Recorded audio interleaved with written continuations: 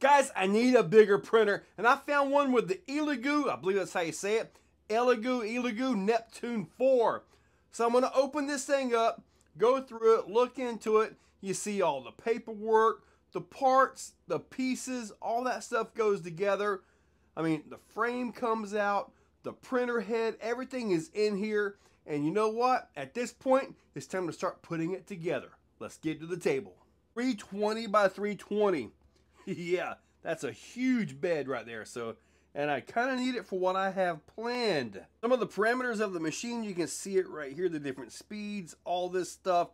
I like that it uses Cura because, well, you know, Cura is something I've been messing around with a lot. You can look at all of this right here, but I think it's time to get it put together. It does have Wi-Fi and all that, so yeah, let's get this put together.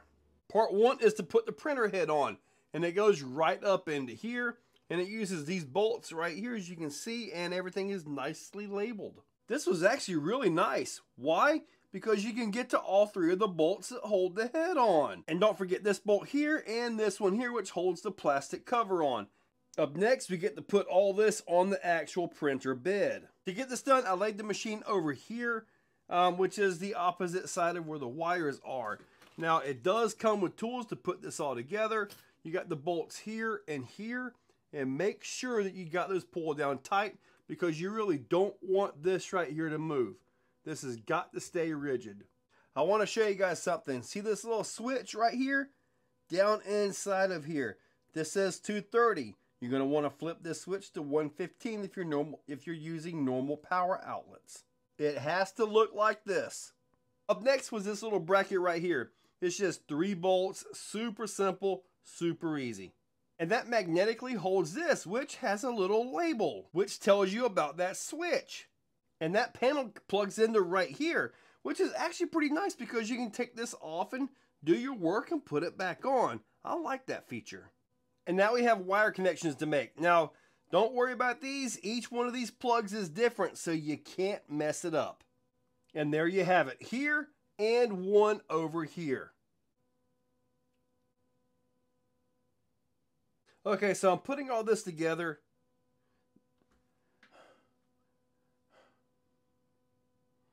Okay, so as I'm putting all this together, you can see the little dude right here, which will tell you whether you run out of filament or not. This right here was a little bit on the odd. I'd rather have this be a little bit different here, a little bit more, where I didn't have to fold it to go in. And the instructions say to fold it, but I'd rather not have to fold it. But I may actually print something up and replace this. But this right here is all set up. Now there's a piece that goes into here where this wire goes.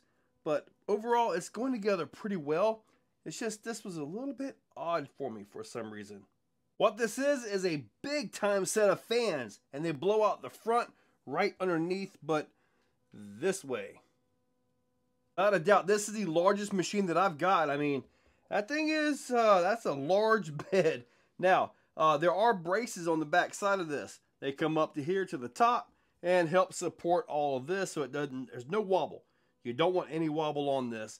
So all your stuff is here. I mean, that bolts in everything beautifully. The washers go underneath there.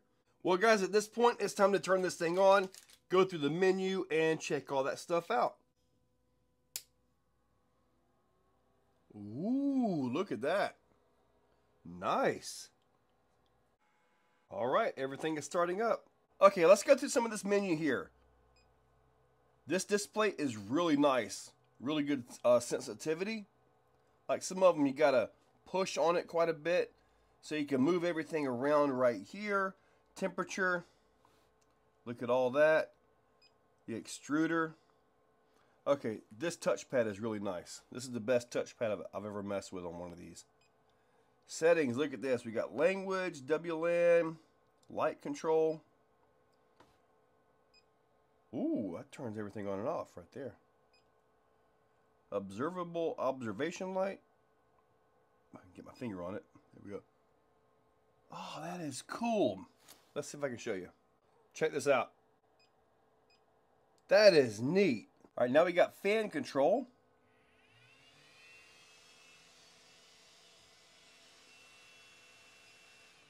Motor off. I'm not messing with that one. Filament detector. We can turn this on or off apparently. So that's nice to see. About machine. Neptune 4 Plus. Oh, what's advanced settings do? Backlight, key sound, power loss recovery. Okay. Speed mode. Ah, silent normal sport. I read about this. I'm just going to leave it in normal for now. Temperature settings, PLA, TPU. See, now one of the things that I was looking at with this is that it said it was good to go for nylon right out of the box. So I will be messing around with this for nylon a little bit later, although I don't see it right here. 205, 60, so everything is pretty much preset here. I also want to mess with PETG. So having all these presets right here and close enough where I can simply adjust them nice and easy right here on the pad. I like that. Really do. So that's easy to see right there. Easy to get to, everything. Now, let's see what level is. Okay, let's level this thing up.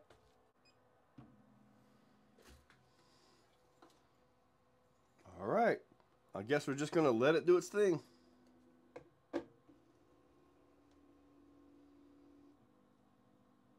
Oh, yeah. Ooh. I'm sitting here waiting for it to do its thing, and I'm like, oh, wait a minute. I got to push automatic. Calibrate the bed. Yes. There we go. One thing this printer has that my other printers don't have is it has these adjustment knobs on the bed. The other ones, they are rigid mounted, so they're not adjustable and all that. But say your print comes out perfect, but it has a lean to it, you can actually adjust the bed and recalibrate everything to straighten that up. And just for reference, this thing has 121 points for level. This is more than any other printer I have ever had. And it's going to do this all 121 times across the entire bed. And the leveling is complete. To save everything, you had to kind of like do a weird restart on it, but I guess we're good now.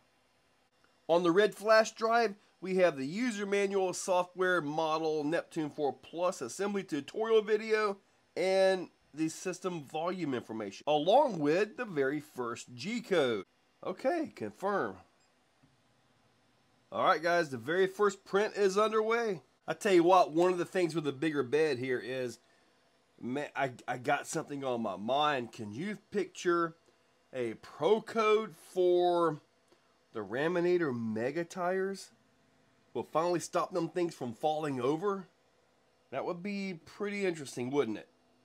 One of the things I like is that wheel right there is exposed. You can get to it easy with your thumb in case you happen to have an issue or you want to feed the new filament in and all that. So that's a nice thing. Let's see if we can, I mean, we're like on the first layer right here. I can't see a whole lot.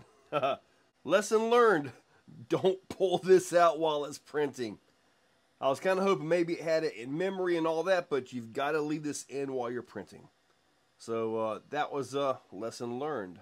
It gave me a power loss for the Buddha, so I just said, let's continue. Let's see how it does. I mean, we don't have a lot going here, but you can see a little bit. I went ahead and stopped the print because I wanted to look at this right here. This is the very first layer on this thing. Let me see if I can get a better shot of it. There we go. Very first layer on this machine. And that little dot is where I pulled the USB out. It's moving right along. Look at the little Buddha. Beautiful. Pop up. It's still warm. Oh, there we go. Okay, check this out right here. Look at the overhang on the ear. Dude, that's really good. I like that. A little bit of stringers on the tops right here, but wow, nice job. This is a G-code file that I've got from Cura. This is all kinds of stuff here. And it looks like everything is on. Nice. Let me pick something out. By using this right here, setting the temperature, pushing the load button, I was able to clear out the white for some red. I have chosen some Mias XT sliders. Let's see how these print. And if this prints good, this is awesome because I have all these files that are already ready in G-code, so let's hope for the best.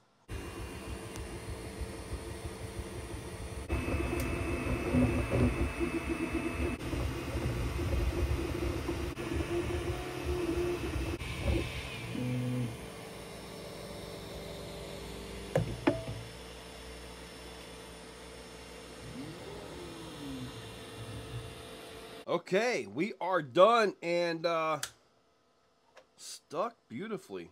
Now these are files that I had printed on other printers and that G-code went right in.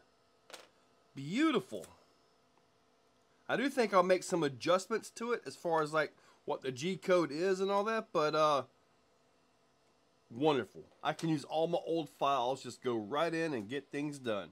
I want to do some different TPU things, like TPU inserts for crawlers and stuff like that. So I need that larger bed, plus like for the Dodge Challenger, the Primal Challenger, I want to make wheel wells, and this has enough space to actually print all of that.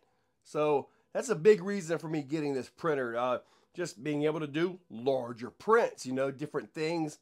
But you know what? I gotta be honest with you, I like the fact, now it does have an ELEGOO version of Cura, which actually sets the build plate up to 320 by 320 and all that for you. But yeah, using Cura means I get all these old files good to go. So that's really nice to see. Looking forward to building more stuff with it. So yeah, it's a great addition to my kind of limited collection of printers. So anyway, guys, check that description. I'll link it up down below. Use those links, hit that subscribe, ring that bell, and you guys have a wonderful day. If you're still watching, you are top shelf. You are the cream of the crop, the pick of the litter. You are phenomenal. Thank you for watching to the end of the video. It means a lot to me. Now, down below, there are links for the products you see, also for channel memberships. If you guys want to be a part, channel members get early viewing on pretty much everything that I can. So, guys, check that description. There's a lot of info down there. Thank you all for watching.